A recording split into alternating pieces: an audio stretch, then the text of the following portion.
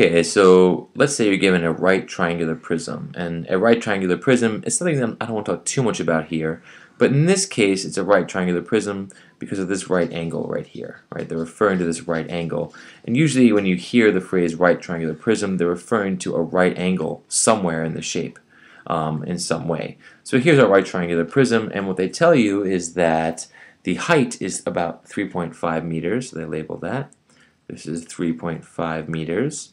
And the base is equal to 6 meters, referring to this right here, that the base equals 6 meters. And the length is equal to 2.5 meters, referring to this distance right here. And they want you to find, of course, the number of cubic meters, this is how they phrase it here, that could fit inside the shape. And what they're referring to there, of course, is volume. So all we have to do for this shape is find the volume. How am I going to do that? Well, I'm going to multiply my base by my length first.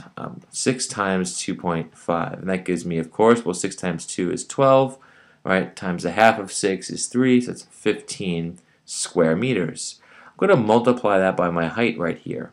So we get 15 times 3.5, which gives me 45 plus half of 15, which is 7.5. Put these together, I get 52.5, right, cubic meters. But that, if you think about what I just did, I multiplied the area of a rectangle, right, the base times the length here. Oops, the base times the length. And that gave me this rectangle down here. Then when I multiply it by the height, what I'm essentially doing is taking stacks of rectangles. And that's not what I'm looking for here, right? It's taking stacks of rectangles, ignore the drawing slightly off here, would form a rectangular prism. But what's nice about the triangular prism and the rectangular prism is that the triangular prism is half of the rectangular prism. So even though my drawing is off here a little bit, for example, there should be no gap here or here, we know that the triangular prism is half of the rectangular prism. So to find the volume of this triangular prism, I'm going to take half, right, of this number right here, because this number is the volume of a rectangular prism. So to finish this problem off, I would take 52.5 and divide it by 2. What does that give me?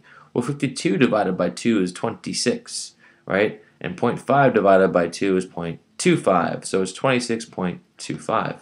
And that's cubic meters, or meters to the third power. That's my answer. Thanks.